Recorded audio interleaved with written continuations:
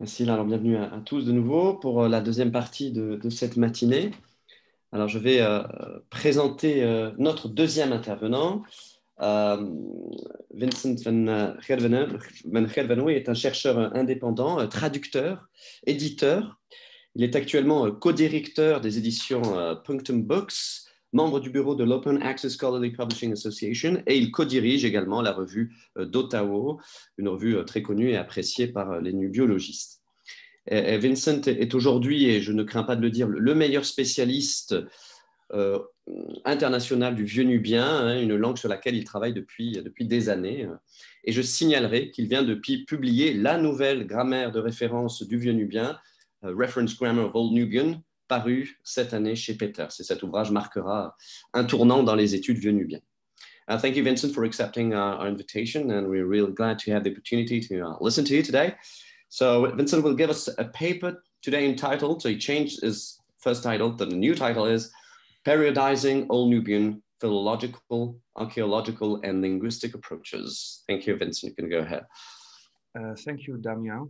Thank you for the invitation. Welcome, everybody. Let me see if I can share this slideshow and what it will do to my screen. Okay, then you are here. I'm going to move you. All right, good. So, Old Nubian. Old Nubian is a Nubian language belonging to the Northern East Sudanic subgroup of the Nilo-Saharan phylum, and it's been described by Claude Rie as a literary koine of the Nubian kingdom of Makuria, a literary convention used in a multilingual society to write religious and official documents, but also informal texts, such as letters and graffiti. And the earliest translations into Old Nubian have been suggested to date as far back to the 7th and 8th century by Alexandros and me, whereas the latest texts can be securely dated to the second half of the 15th century. And the presence, in fact, of Meroitic signs in the Old Nubian alphabet furthermore suggests that the development of the Old Nubian script and thus Old Nubian literacy should be dated even earlier, namely to the 6th century of the Common Era. So when we speak about Old Nubian, we are in fact referring to a time frame of about 900 years in which the language was presumably continuously written. And although a diachronic approach to Old Nubian is still wanting and remains a questionable aim considering the high degree of conservativeness of Old Nubian grammar and orthography over this period of nearly a millennium, I've tried to formulate a first tentative periodization in my recently published grammar that Alexandros was so kind to hold up to you all. And this periodization may not perfectly map onto consecutive time periods and not apply to the entire territory in which Old Nubian texts were produced, but at least it allows us to cluster them around certain shared features in terms of grammar, orthography, translation practices, and genres in a rough chronological order. So we have early Old Nubian, 7th, 8th century, and comprises translations from Greek created during the initial spread of Christianity from Coptic monastic environments. We have Middle Old Nubian, which is the garbage bag in which we put everything that's not in anything else. Archaeizing Old Nubian, which is a rather well-defined set of texts from around the turn of the 12th century. Again, translations from Greek, but of hymnical texts, often bilingual. And then late Old Nubian, starting at least in the 12th century up to the end of Old Nubian literacy in the 15th, documentary texts mainly, and as we will see, with an increased presence of vernacular forms. So in the following presentation, I would like to briefly survey each of these periods and discuss the philological, archaeological, and linguistic bases on which these periods are proposed. So early Old Nubian comprises texts produced during the first wave of Old Nubian literacy, spreading from Coptic monastic environments. And Alexandros has already talked at length about the very complicated history of these transmissions. This is, however, the most likely origin of Old Nubian literacy, considering the fact that the traditional letter form in which Old Nubian manuscripts are written, the so-called Nubian-style majuscule, also known as a slanted uncial, was developed in the White Monastery in Sohag in Upper Egypt, as suggested by An-Budor. The main text representing early Old Nubian is the so-called Sarah-East Codex, containing Pseudo-Chrysostomos in Venerabilem Crucian Sermo, whose manuscript has been provisionally dated, mainly based on archaeological evidence, to the 12th century by Gerald Brown. The argument leading Alexandros and me to a dating of the original translation to the 7th and 8th or 8th century has two interlinked steps. On the one hand, we need to ascertain that we are dealing here with indeed a translation from Greek and not another language, or perhaps even an original composition, by arguing that certain particularities of the Old Nubian texts are highly likely to have been generated by a process of translation. And on the other, we need to prove that the 12th century manuscript is a copy of an earlier autograph. And the dating of the extant manuscripts that are most likely closest to the Greek prototype used for the Old Nubian translation, from which the Sarah-East Codex was copied, then gives us an approximate dating for the Old Nubian prototype. For reasons of brevity, and I really hope I can be brief, and I really hope I won't go over time, I will give a few representative examples, and further evidence is provided in our chapter in Madalina Tota and Dan Batovici's Caught in Translation, a publication by Alexandros and me. So, also side note, the Old Nubian font that you see being used here has been released recently in its alpha version by Arbab, who I think is also in the audience currently, and he has been working very hard on this font, and I'm really, really excited to actually use this in practice, because it is a very, very beautiful approximation of Old Nubian script form. So, in this particular example, Brown reconstructs a colon after the first affirmative verb, which you see marked in red. I'm not sure if you can see actually my mouse in any way, but this is this affirmative verb, and here you see the reconstructed colon, based on the fact that it's also appearing after the second instance of this verb.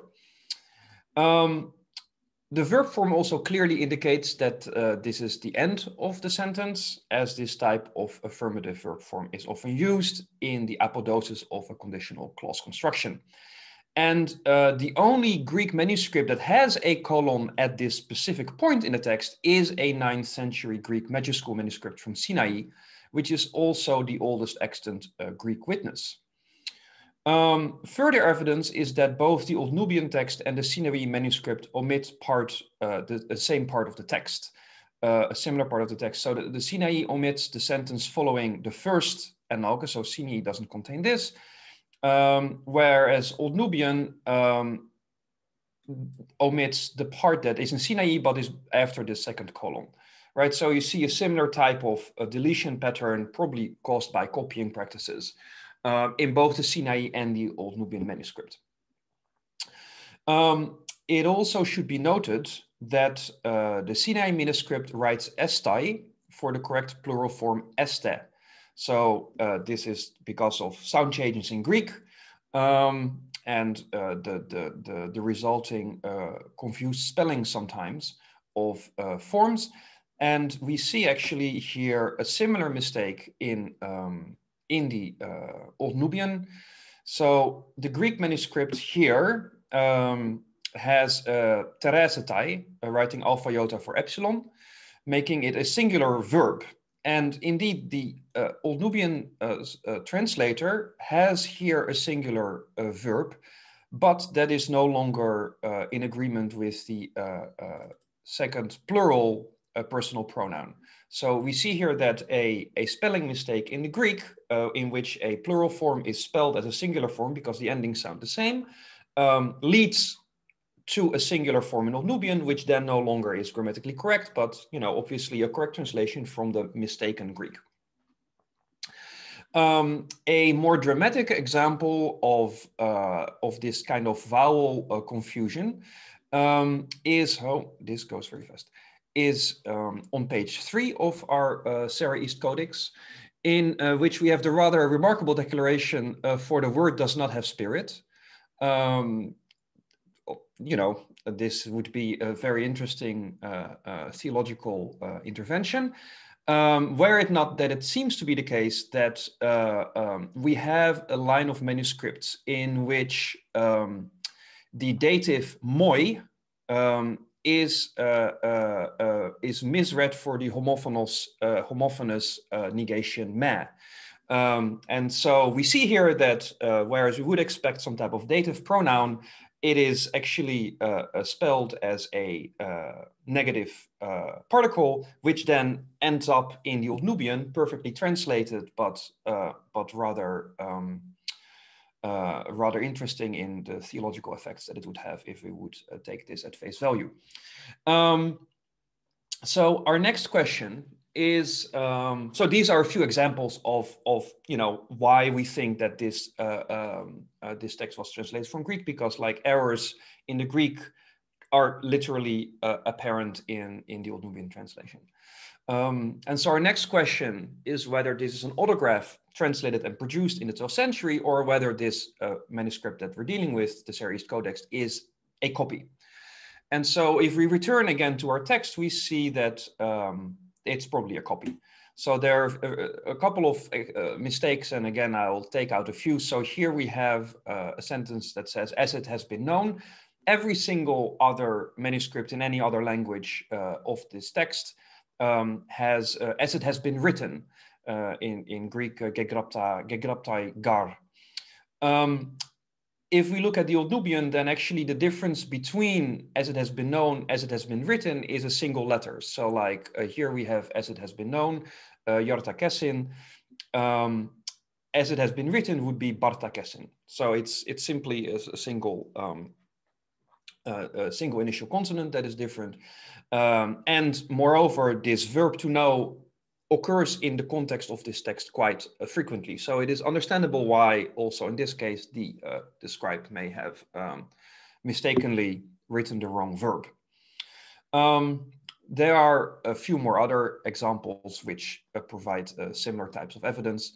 And if we assess our text as a copy, and if that is indeed correct, then the next question is, it is a copy, it is a translation from Greek, but how far back should we date this original translation and from which the Sarah East Codex is a copy? So we have found several indications that the Old Nubian translation preserves a number of features that point to a rather early line of witnesses. And so one of the more spectacular examples of this is that the Old Nubian text preserves a citation from Ecclesiasticus 25:9, which has been lost in all Syriac and Greek witnesses, but has been preserved in a Latin uncial manuscript from the BNF, dated to the 7th, 8th century, right, which is also actually one of the oldest, if not the oldest, attestation of this text.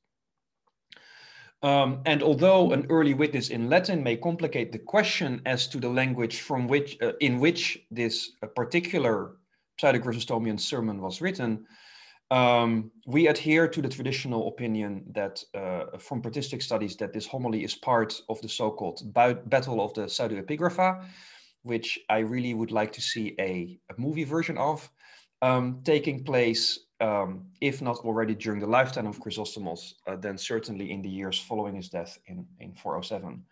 So the cumulative evidence points to the Sarah East Codex as a product of a scribe copying from the 12th century an Old Nubian translation from a Greek manuscript dating no later than the 7th or 8th century. So now that we've been able to date this text using philological techniques, we can look at the linguistic features of this particular text and determine whether there are other Old Nubian texts which exhibit similar linguistic features. Features that hopefully are not prone to invention or to copying mistakes, and that are stable within a certain delimited time frame. So The most prominent feature of the Serrist Codex that is found in very few other texts is the use of a comparative and superlative suffix enok. And we find this suffix several times in comparison. So in supposedly later texts, this suffix has disappeared, and we see other morphemes taking up a similar meaning.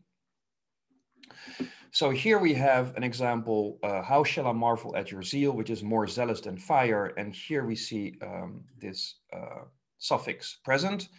It also appears in superlative construction, actually in the opening, in the title of the text. This is the word of praise of the Holy Cross of the holiest John, right? Here in his synoptical. And we see actually this same suffix in a bunch of other texts. So we have it in a translation of Cyril of Jerusalem's sermon In Quater Animalia that Alexandros and Damien are currently working on this text, and its wider philological context in different languages. So we find it here. We see it in another text by Pseudo-Chrysostomos in Raphaelem Archangelum, found in Kasserbrim. And we found it also in a lectionary. Oh, here, right here. Here, in the highest, interestingly connected to a noun in this case. So, besides this comparative suffix, early Old Nubian texts also feature unassimilate pronominal forms, a functional distinction between present and past forms of the second person affirmative suffix, a distinction that also appears in later texts, and also a high occurrence of certain auxiliary constructions, and I'm not going to bother you with all of these. But as a result, we can start, circumscribing what are these so-called then early texts. And this is at least, I think, the beginning of a list of such texts. And these are all texts, I think we should emphasize, that we expect to be produced in a period when Christianity is happening, is spreading in Nobadia and Makuria. We have sermons, we have liturgical texts that can be put to immediate use. And for example, the Serrist Codex is, as a text, quite effective in chastising priests. You should do a better job, which is precisely the thing that you want to have, like a pep talk when you are about to convert large parts of a population. So it makes sense to have these types of texts and not, more precise, like very detailed theological, conceptually complex texts. So then the second period that I would like to discuss is Archaeizing Old Nubian. So I'm skipping over Middle Old Nubian for the moment because that's kind of the grab bag category that I'll look at the end. This is a corpus of texts with very precise linguistic features, and it's nearly fully comprised of bilingual and semi-bilingual Old Nubian and Greek hymnical texts. So we have fully bilingual texts, so every verse is present in both Greek and then Old Nubian. We have semi-bilingual texts in which we have an alternation between Greek and Old Nubian verses. This, of course, raises all kinds of interesting questions about how these things are used in liturgical contexts that I'm not going to go into today. I'm sure Alexandros has a lot of interesting things to say about that. And then we have one monolingual text that is only in Old Nubian. Now, because a number of these texts appear on walls, we can establish an approximate dating based on archaeological evidence. So here we shift registers, so to say, and we're going to use archaeology in order to situate these texts in time. So if we are then able to establish stylistic and linguistic features in common between the wall texts and the texts on other carriers, as you can see, some of them are on parchment, some of them are on walls. We have one that is actually written on wood, discussed by Giovanni Ruffini. If we then are able to link these texts together on different media, then we can assign them to a similar period. And so this particular text on the wall, which is part of the funerary complex that includes the crypt with all the text on it that Alexandros showed in his presentation. This text has been dated to 1063, to between 1063 and 1113 of the Common Era, based on the period in which the bishop that it refers to was alive. But considering this is a funerary crypt environment, probably this was built later on in his life when it may have been clear that he was going to die, and you need to start constructing your grave. So the other wall texts found around the same site that recently were published by Adam Whitehair and me should be probably dated to the same period. At the same time, we have an archaeological context of one of the texts found on parchment that should be dated to before the 13th century. So this gives us really a rough estimation of, okay, when do we situate these texts? There is a rather early assignment of 10th century by Barnes to the Benedicite text, which I think is simply incorrect, because he bases himself on paleography, which we know hardly anything about, let alone we would know anything about in 1974. So we should simply ignore this conjecture.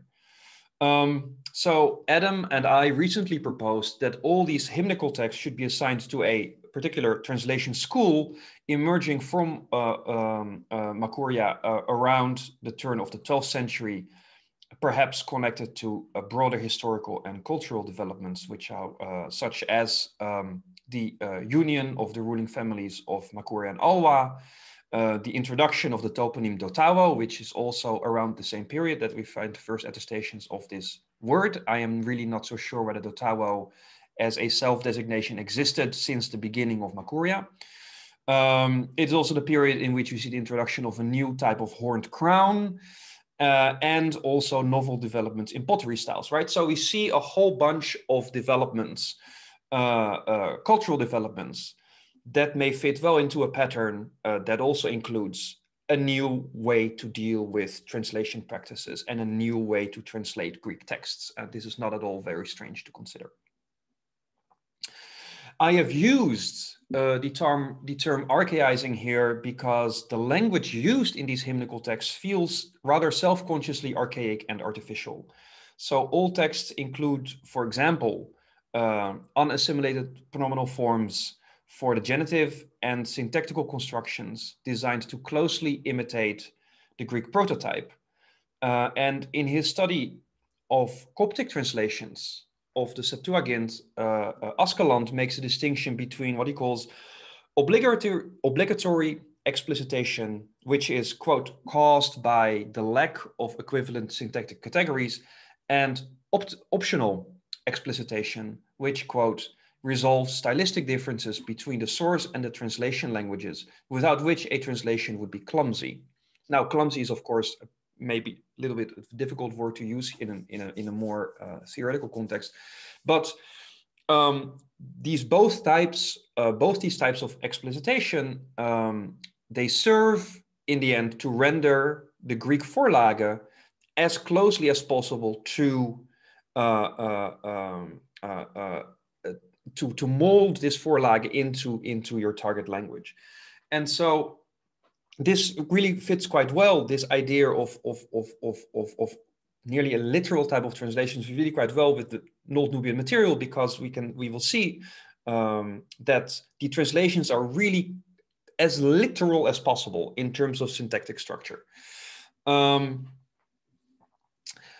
And so, you get word orders that you would otherwise never find in other Old Nubian texts. And this suggests that they really try to push the boundaries of what was syntactically acceptable. We see something similar, for example, in Wulfila's, a Gothic translation of the Greek Bible, which, is basically Greek word order in a Germanic language, which no doubt for actual native speakers of Gothic in that period must have sounded incredibly strange. So I am going to discuss a few features then of these texts. So the first one is extended personal pronouns. possessor and adjective inversion, and forms of leftward movement.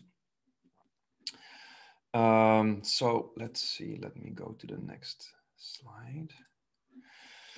So the way that these, I hope this is kind of clear, the way that these examples are structured is that first I have the standardized Greek, then I have in 2 lines the Greek from the text from the wall or from the parchment, and underneath aligned with it the Old Nubian, right? So these are two consecutive verses, one in Greek, one in Old Nubian, superimposed, so you can see how they are matching, and then under C you find the actual analysis of the Old Nubian text. So what we see here is the use of extended personal pronouns, such as here, irin. Usually we would expect in. Nearly in all other texts from other periods we find in, but this either is an innovative form or this is a form imported from spoken language that we simply don't see anywhere else. And this is a specific feature of this text, is the presence of these types of genitive personal pronouns. So it's a really good marker, let's say, for these types of texts. Then we have possessor and adjective inversion. So in Old Nubian, usually a genitive precedes the noun. I'm not sure how my hands work in mirror in a Zoom, but like one precedes the other. And what you see in these texts is that because in Greek this order is sometimes reversed. Also, Old Nubian tries to imitate this reverse order. So here in this case, we have in triboi auteia, so the path of justice. And we see here that Old Nubian, where we would normally expect something like tichkanen, tilpula or something, tilpila, we now find tilpu tichkanenila. Which leads to what you can see here. This is not properly aligned, so this should be here and this should be there. What you can define basically as case stacking. This is the technical term where you see a dative followed by a genitive. This is not normally what's happening, but this type of stacking is the result of orders being switched around. And again, this is quite rare otherwise in Old Nubian texts, but it's frequent in these types of texts because they really would like to mimic the constituent order of the Greek. And then finally, we see all kinds of interesting leftward movement happening in these translations, because Greek at that moment in time has become an SVO language, which means that the subject precedes the verb, but the object follows the verb. And so this is a development that we see happening in Greek, actually before the medieval period already. The unfortunate situation is that Old Nubian is an SOV language, so the verb usually comes at the very end.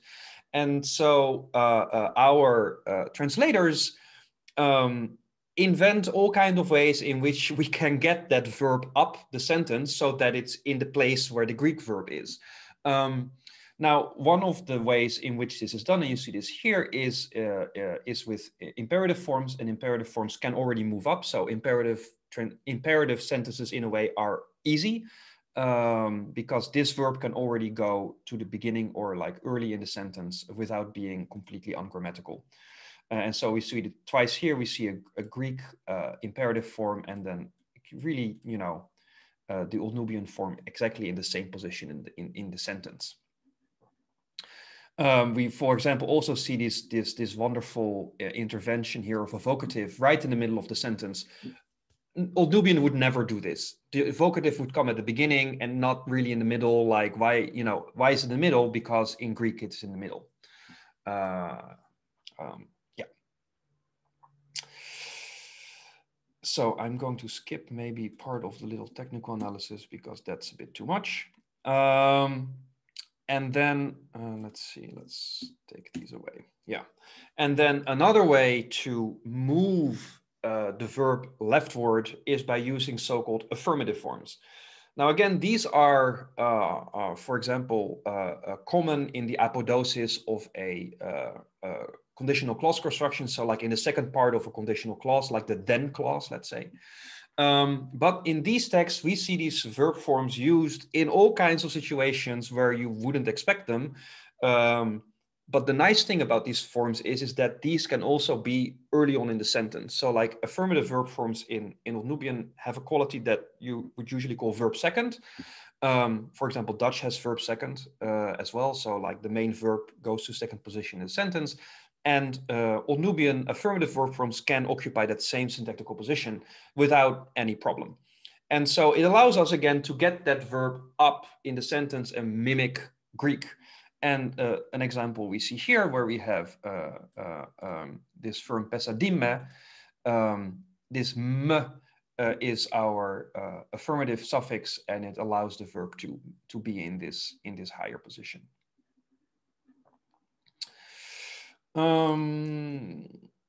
Now, apparently the desire to imitate Greek word order becomes so big that at some point, or certain translators decide, I don't need an imperative, I don't need an affirmative, I'm just going to use a regular verb form to do exactly the same thing. And this leads to what is no doubt something that sounds very strange to, you know, anyone who would have spoken a vernacular form of the language. With a verb form, a regular verb form without any type of marking right in the beginning of the sentence. But, you know, this apparently happens. So we see really the extent to which the desire to adhere to a certain type of conservative form, a truthful form, most probably, warps the grammar of the language. And so this allows us again then to really define this set. It's actually probably the best defined set of texts that we have in terms of its linguistic features. Then late Old Nubian. So whereas with, you know, early Old Nubian, we have to rely on philological evidence, and with Archaeizing Old Nubian, we have to rely on archaeological evidence. With late Old Nubian, we can also just use dates that are in texts, which is really great. So, you know, the text actually gives us a date when it's written. And why is that? Because these are, you know, contracts, these are legal documents, these are letters. They go from, you know, different people to each other. So sometimes we also know when these people lived. So there is, again, a different type of evidence that we can use to place these texts in time. And this is a small list of texts of which we have a date. And as you can see, this ranges from like 12th till 15th century, but I don't think that there's any reason to think that Old Nubian linguistic features didn't already late Old Nubian linguistic features didn't already appear earlier, let's say in maybe 10th or 11th century. And I will talk a little bit more about that later. So we have this small corpus of texts. We have a lot of texts, especially from Kasserine, that were found in the neighborhood, so that we can think, well, it's probably more or less at least in the same centuries. And so again, this allows us to build up a set of linguistic features that we can then test on other texts of which the dating is less clear because they're found in other sites, because they are eaten by wolves and so on, right? So we have written assimilation, we have a dative in alpha, we have deletion of a final consonant, we have development in the verb, and including in the nominative perfect tense, and a whole bunch of crazy verbal forms that I would really like to study much more, but which I haven't, but I'm gonna give a few examples of what's going on. And we know from currently spoken Nubian languages that the verb has really changed. And so we expect the moment that we are later in the period to see these changes happening, and they are happening, and they are being represented in these documentary texts. So that's in itself is very exciting in terms of the analysis of language change, but we haven't done that work yet completely. So let's have a look at then what this looks like. Assimilation. So assimilation is a process in which two adjacent sounds adopt each other's features, right? So you see this here with the accusative. The accusative is normally ka, but here it has turned into a T after another T, so maikita. Now this is very interesting because as I said before, Old Nubian's orthography is really quite conservative. But we can imagine that these types of assimilations already happened in the spoken languages as Old Nubian was being written. And so what we're seeing here is not an innovation or something new that's happening in Old Nubian. What we simply see here is a reflex of spoken language entering into the written language, which probably happens, decades, if not centuries, after the actual thing already, occurred on the ground, so to say.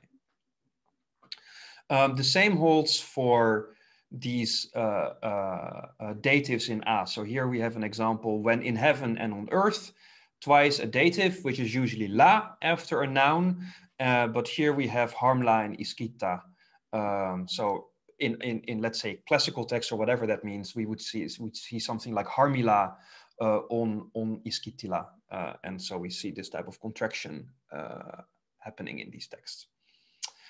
Then a really nice diachronic somehow a progression of a formula where you not only see like language change in action, but also the way in which really formulaic phrases get petrified in time until the morphology becomes completely intransparent, right? In the same way that we end up with abacadabra from Hoc est Corpus, right? So this is really quite a similar example. So we have a curse formula, which we see here from a text from Cassius-Bream. So whoever will deny this denies God, where we have the appearance twice of this verb to deny.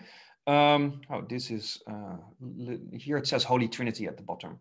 A second, later, whatever later here means, but a second more evolved example, let's say, is also from Cassius-Bream, where we see the drop here of the final nu. So that's no longer here. And we know from modern Nubian languages that this final nu in verbal forms and probably also in other forms dropped. In fact, this entire topic marker no longer exists in Nubin. So the fact that we would see it deteriorating phonologically already, a couple of centuries before is expected. And that's exactly what's happening here, right? So we no longer find the nu. Until we arrive at a text from Jebel Ada that I'm currently editing. It's a sale, beautifully preserved, complete, but it's very late 15th century. And here we see not only is this nu drop, but the two verb forms are completely, so this is actually like a verbal noun form, and the main verb have basically completely imitated each other, right? So they have adopted features from each other. Their analysis, except for the root, is completely opaque. But you can see here that this must mean that this thing was used over and over again over centuries until, they're basically worn off as forms, and they become completely formulaic.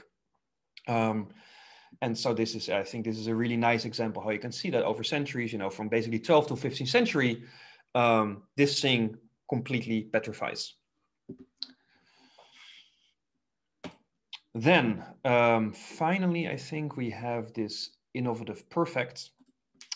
So you see that in modern Nubin, you have an innovative perfect in ko, and you see again in these documentary texts really a nice development first of the thing as some type of auxiliary, or like in a converb construction, and then finally we see it appearing as a full suffix, precisely in the position where it is today in Nubin.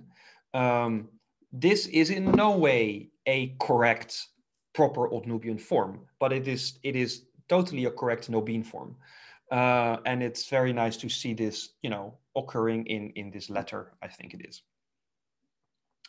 So then finally, and to conclude, let's have a look at Middle Old Nubian, which is actually the most difficult category. So these are texts that cannot be assigned to any of the other periods, and they are these large classical Old Nubian texts, the ones that were first found the ones that were first described, and the text on which we have based our entire grammar, basically, since the first grammatical descriptions. Despite the fact that these are at least the vaguest in terms of like where and when are these texts. So we have a bunch of major texts that is really like the classical canon of Old Nubian text, and a few minor ones that exhibit similar linguistic features. And so part of the impossibility for any form of positive categorization of these texts is that they were all put on the market in the early 20th century without any provenance, without any reconstructible archaeological contexts. And moreover, except for the lectionary, they don't appear to be any obvious translations. So we also cannot use the methodology that we use with Periodizing with the Series Codex to see, where does it fit into a manuscript tradition. They're in a way like orphans. They look like other texts that we know in Greek or Syriac or whatever, or Coptic, but they're not those texts. And so it may very well be that these are really original compositions. So recent work of Alexandros and me has confirmed that the Staros text and the Liber Institutionis Michaelis belong to this genre of Coptic literary genre of apostolic memoirs. But again, they belong to that genre, but they are not really one-on-one translations from any text that we know. Moreover, it appears that these texts show evidence of an oral tradition, and this is again a hunch that Damien, Alexandros, and I are currently also following when it comes to this In Quattro Animalia text. An oral tradition from which individual scribes borrowed to produce their manuscripts. And so, ironically, because the major texts were first published and studied witnesses of the Old Nubian language and form its most extensive record, they also, as I said, form the foundation of our grammatical description from which all the other periods are deviating.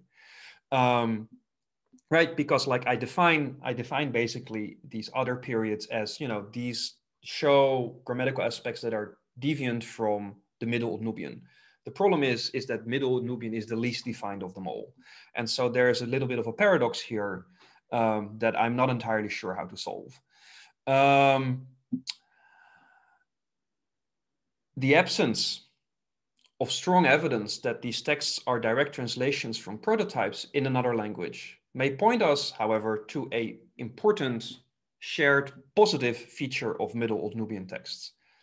They are all the products of a mature scribal culture firmly embedded within the oral traditions of the broader Northeast African Christian world, but with its own ideas, preferences, and style, and capable of producing original works of literature that served the needs of the local population. And with that positive note, I conclude my lecture, and I thank you for your attention, and I welcome any questions. Thank you, Vincent, for your talk. That is really impressive. Since I just marvel, since Gerald Brown's treatment of the grammar of Old Nubian, just marvel the contribution, the enormous contribution, to Old Nubian grammar in terms of synchronic and, as you showed, as in diachronic analysis of Old Nubian. This is very, very interesting. Let myself ask you a first question, if I may. Would you have any evidence of translation into Old Nubian from Coptic or even Arabic? I remember that Gerald Brown wrote an article about the structure. I don't remember well, but he wrote an article about a structure in Old Nubian that imitated an Arabic particle in Nama. Yeah. And yes, and I don't know if you have any any idea, but so translations are made on Greek, so based on Greek. So. This is something that Alexandros and I have long broken our brains about. Is there any evidence for translation from Coptic? If there is, we have not found it. There is no text that exhibits like the types of translation features that we see in the Sarah East Codex, for example, where we see copying editors, we see strange features of the text that can be attributed to issues that are found in Greek. And ideally, you would like to find similar issues, for example, but then in relation to a Coptic text. And the Styros text, which has been thought to perhaps be a translation from Coptic, does not exhibit any of such features. In fact, it is really good Old Nubian. And Alexandros and I have basically concluded that this is probably an original composition, based, of course, on a shared, let's say, oral archive of texts, or perhaps even inspired by texts that were lying around in the scriptorium, but certainly not something that is a one-on-one translation from another language. Yeah. So, and as regards Arabic, I think that is completely speculative, and I don't think Brown has given any real evidence for that. Whether it is at all impossible that such texts existed, I don't know. Especially in the later period, we see also an appearance of a large amount of Arabic, not large amount, relatively large amount of Arabic loanwords in Old Nubian documentary evidence. And Grzegorz has studied extensively the appearance of Arabic names in Old Nubian texts. So, yeah, there was linguistic influence, whether that is, on the level of translation or on the level of, the people appearing in a text and vocabulary. That's, of course, a different question. Thank you. There is a question of Joel, unless, yes, shall I just answer it? So the question is, do the translations of Archaeizing Nubian text share prosodic elements with the Greek Vorlage? This is a hotly debated item between Alexandros and me. Not in the sense that I necessarily disagree with him, because I do think that a lot of these texts had, them being oral text, must have had metrical aspects that were important for memorization and for chanting. The nature of these metrical aspects, whether these be Alexandrines or anything else, is of course to be debated, in the sense that we would need to have a firm grasp of Old Nubian syllabic structure, vowel length, and all kinds of aspects of those texts, phonological aspects that we do not understand properly yet, right? And even knowing what a syllable is, or what can be considered a syllable, does not tell you necessarily something about metricization, right? And for Japanese Moraic metric structure is, I think, a case in point where what is a syllable is very different from what is a metric unit. And so we cannot make a lot of assumptions. However, it seems that some texts really do have a similar syllable count in certain hymnical parts. And this definitely points to some form of metric structure that is, let's say, extra textual. Whether those are the same as in Greek, this is, of course, like a second level question. Yeah, I think the first thing would be to establish whether, and I think we have not done even enough anthropological research in this, whether we can establish Nubian metrical structures, right? I mean, I would love to know much more about, Nubian song to see whether these structures have survived. I mean, why not? But I don't know anything about a Nubian song. Yeah. Thank you, Vincent. Other questions?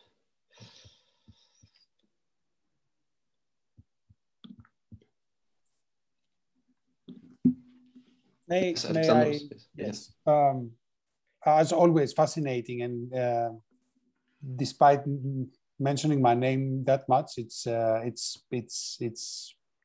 I'm always learning so much by hearing you, restructuring our thoughts, putting forward your ideas out of all these years working with these texts. I had some thoughts about syllabization when it comes to leftward movement, because it seems that they could do so many different things, but sometimes they decide not to do it. Sometimes they do. Of course, we don't know the prosody in the Greek Psalms. We don't know how this would have been performed in Nubia. So I don't know if I would really insist on you trying to tell me why would they change some morphemes in order to move leftward one thing and not the other. We could perhaps investigate that in the course of our work, but I think it was slide 15 that was attracted my attention with an A-real something which was not inversed. It's the example where you had the enyoda, the vocative in the middle. So the one part is being inversed. Okay. You have the vocative. Example 15? Was it? I don't know. Okay, I mean, it doesn't matter much because we're going to detail and we don't have time for that. But briefly, my initial hypothesis would be that whenever something can be grammatically arranged in such a way that it mimics Greek word order, they will try to do it. They don't always do it, but they'll definitely try. The cases in which you really wonder why they didn't do it, and I kind of skipped over that example because it's a little bit technical, is because there are really heavy syntactical constraints that prevent you from doing it, and doing it will make the sentence sound completely ungrammatical and not just a little bit crooked. I do not think that metrical considerations were solely at the basis of those decisions. I can imagine, for example, sometimes you don't find a long genitive pronoun. Why is that? Why suddenly there is in instead of irin? Oh, maybe because you want one syllable instead of two. I don't know, right? So yes, there is definitely place for nuance there, but I think primarily the constraints are syntactical in nature. Thank you. Damien, if there is nobody else who's raising their hand to ask something, then the other question that I would have for Vincent is the following. You place the florilegium in the early period. I find this very interesting. Why? How do you do that? You didn't give us an example of that. No, is it because of the biblical texts that are cited? Because this is a very puzzling text. I don't know exactly why. It probably had one or two of the features that belong to that period, and I would have to look into my notes. But it may be the use of the affirmative or something. It probably does not contain the superlative Enoch, because I would have put it in the example list because that's the one I talked about. It must have been one of the others. Yeah, I mean, it's a text worthwhile turning our attention to. It is absolutely a text worthwhile looking at. Yes, I mean, it has some really interesting linguistic features that I really don't think are late. Thank you again, and big congrats for that. Thank you. Questions, remarks?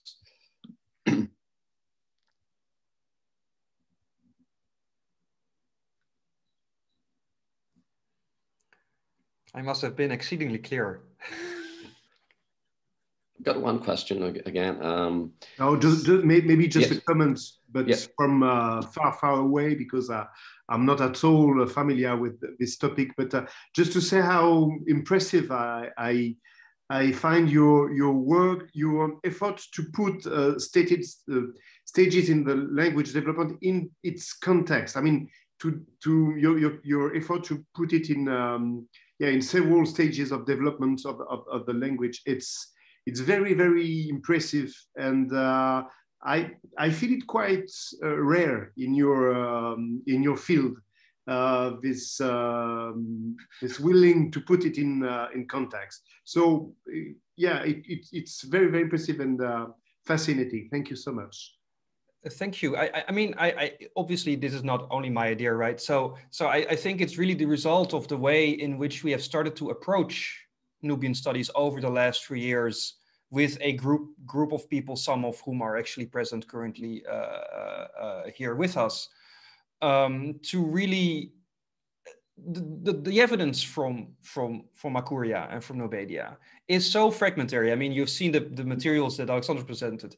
We have to combine forces, and we have to put all the evidence together. Any type of evidence that we can find, linguistic, archaeological, pottery, historical, anthropological, all of that needs to be taken into consideration to come to even some form of semi-plausible story about what these things mean. And I certainly have profited enormously, you know, being a linguist, from being very frequently in a room with, you know, with my colleagues who come from very different ways of thinking about periodization, about what evidence means, how to put things together. And I really think that this type, I mean, what I've presented today is really the result of that type of multidisciplinary environment. And it's been incredibly fertile way to think about it, right? Because when you look at Archaeological Old Nubian, you're like, okay, there are all these texts, you know, they share linguistic features, and based on that, we can say something about them. But then when you see, okay, they're on the walls of these types of buildings, but wait, in that period, you know, there was a merger of Alwa and Makuria under the same royal family, supposedly, you know, so then you can start to think, okay, why did they do this? Why suddenly do we see the appearance? Well, maybe we have to assert royal power in a different way. Maybe we want to make a mark on a literary tradition because we're starting anew and we're putting two horns on our crowns, right? So at the moment that you see your colleagues piecing together such a transformation in society based on other types of evidence, also what you are looking at suddenly starts to make sense, you know, not from a linguistic point of view, but like in this timeline, in the development of this language, and how did this literacy develop? So yeah, thank you.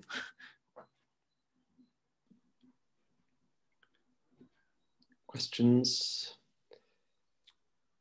Professor Bauzi, oui. Thank you very much. I would like to pose a question which actually concerns not explicitly or not exclusively the Nubian tradition. And this is that of the hyperliteral translations. So in the end, as we know, this happens in many domains.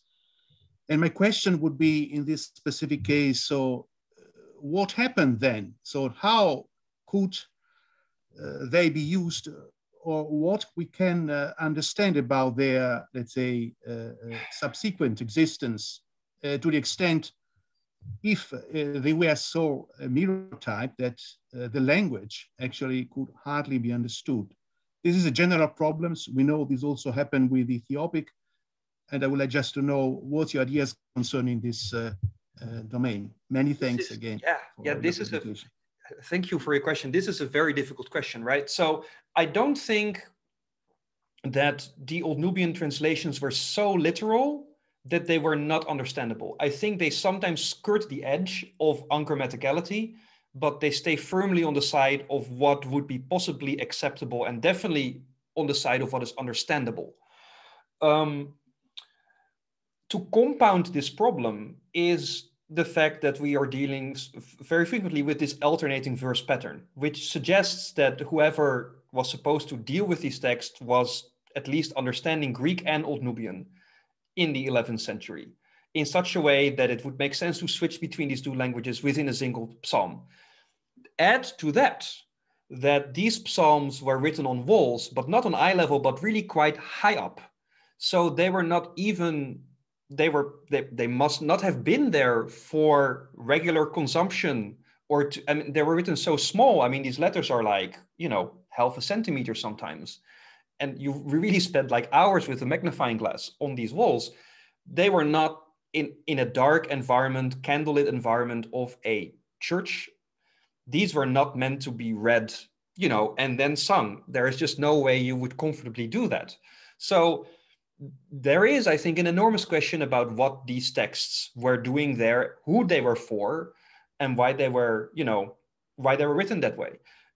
Obviously, a clue could be the work that Alexandros already referred to, namely the usage of the text in this complex in particular, where, you know, some of the psalms are on the wall, is this funerary complex that includes this crypt.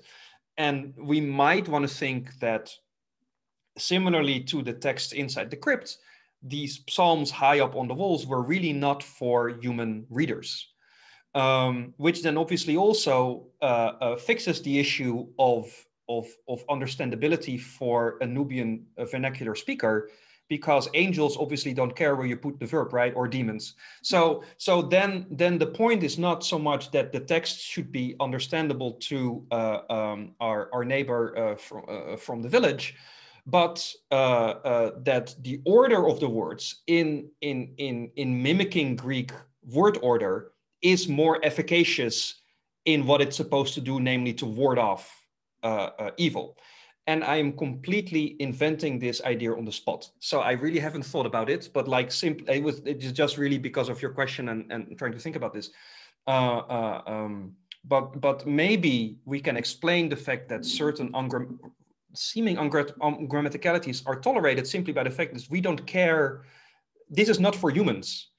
The purpose of the text is not to convey meaning to a human. The purpose of the text, the Old Nubian, is to be efficacious in another realm.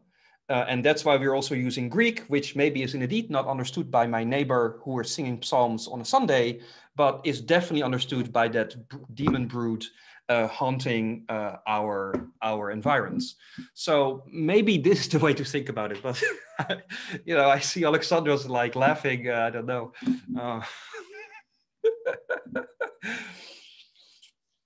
Yeah, but it's been puzzling. I mean, I did the work on these psalms together with Adam in Old Dongola, and to read this text was nearly impossible. If I show you photographs, it's impossible to read. Like, this is absolutely unreadable. Yeah. Thank you very much.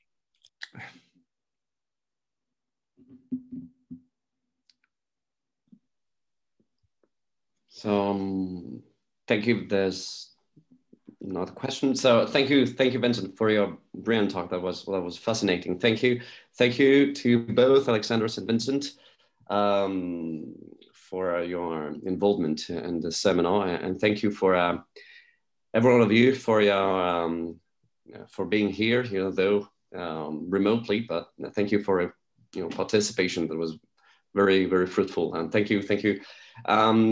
So our next session will be in May 19th, 19 May 19th, and I will send you a mail with all the information and the name of our speakers.